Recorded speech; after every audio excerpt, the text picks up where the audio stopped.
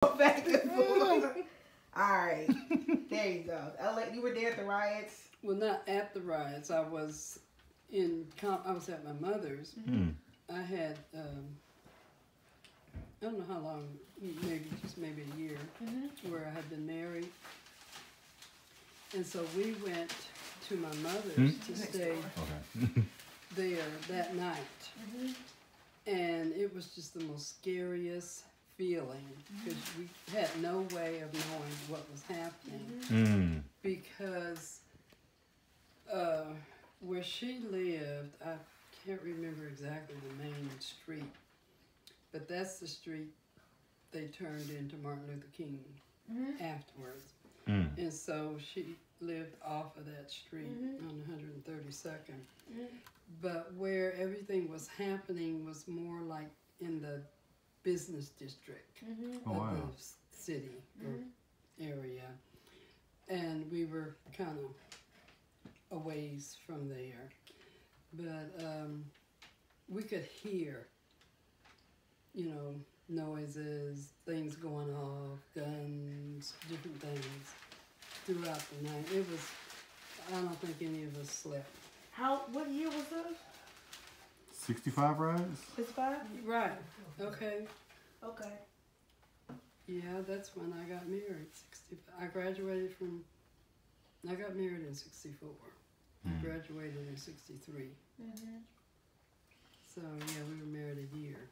And so what did y'all do now in the house? Did you have to go to a specific room? Did you crouch to the floor? No, we were just there in the house. Nothing was happening on that street, where we were. Like I said, we could hear and we knew what was going on. You could see it on TV. But I had no idea, how close or not, because it was in an area that we didn't really frequent that much because, like I said, I lived in Compton and I walked to school. It was like high school, 15 minutes to get there. But the school was basically in Los Angeles. So we were right on the outskirts of Compton because it went further the other way. But it was a scary night. What happened the next morning? Just trying to find out, what happened. Or if people you knew were involved, or...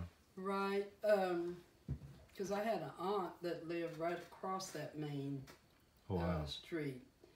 But like I say, that area where we were was not affected. It was more in the, like I say, the business where they had stores and stuff. Yeah, because... But you didn't know, was it going to come this way? And why we went to stay at my mother's, because we were living in Los Angeles, maybe 20 minutes or so away. But I don't know. I just remember being there that night. I guess because I wanted to be with them. Because it was kind of an unknown thing. You didn't know what was going to happen.